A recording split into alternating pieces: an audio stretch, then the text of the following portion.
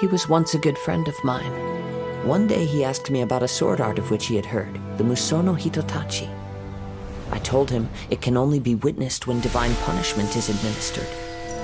It is the pinnacle of the Raiden Shogun's skill, a symbol of ultimate power. But he replied, there must be one who can withstand it.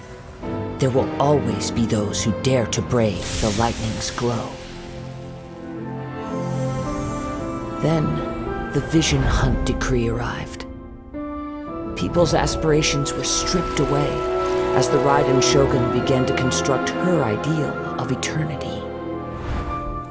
While I was fleeing from place to place, I heard that my friend had challenged the Vision Hunters to a duel before the throne. A solemn yet brutal challenge.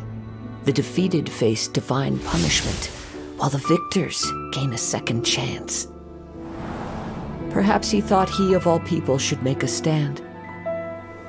Coming face to face with the Musono Hitotachi was all that he truly desired, after all. When I arrived at Tenshukaku, the duel was over.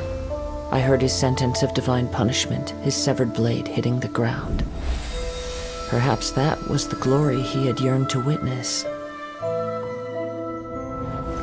In his last moments, what expression was on his face? Before I knew it, I had stepped forward and snatched the dying vision and was running from the scene. All I knew was that I mustn't let his hope, which burned so brightly, become buried among the ice-cold statue of a god.